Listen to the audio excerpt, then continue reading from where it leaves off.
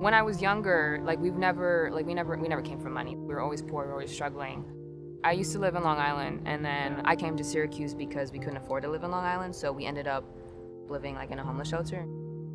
Ending up in the homeless shelter was like, it was kind of frustrating. When I look back, it's not about where I came from, it's who I'm becoming. My goal is to be a doctor. Being an interpreter for Spanish speakers, you're definitely exposed to the medical field. You're exposed to surgeries, all these appointments. You're exposed to that interaction between patient and doctor, and you're kind of that bridge.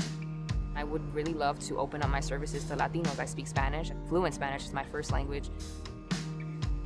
OCC is definitely a place that you can really rise up from. I believe that Onondaga Community College is definitely the place to get that education, and I believe this is definitely the perfect fit for anyone.